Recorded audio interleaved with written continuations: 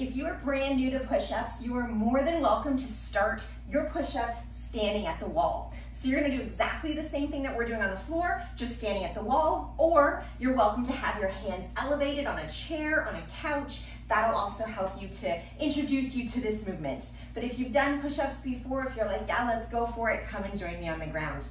First, let's talk about your hand position. I want your hands placed so that they're in line with the chest. So like you draw a line through your hands and through your chest. That's your hand placement. Elbows should be, if you see my elbows here, they're kind of like at 45 degrees. Imagine your body looks like an arrow. That's your hand placement for your push-ups. So many people do push-ups up here and it all goes in the shoulders. If you're feeling this in the shoulders, please take your hands, pull them down. Push-ups are focused on the chest. Should feel it here in the chest. All right, so you can be on your knees, you can be on your toes. It's completely up to you. I will show you one and then we're gonna get this party started. Here's your push-up. We come down, leading with the chest, and we press back up again. Again, on your knees, on your toes, whichever you prefer. Lead the motion with your chest, not ever your chin. Are you ready? We're going for 12.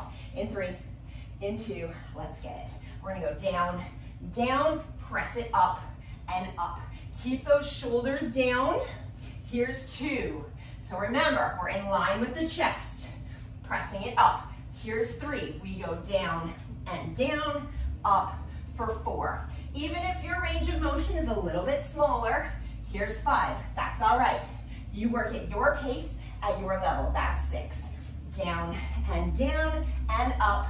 That's 7. Down, good, and up for 8. We're almost there. Knees or toes, you choose. That's 9, but progress.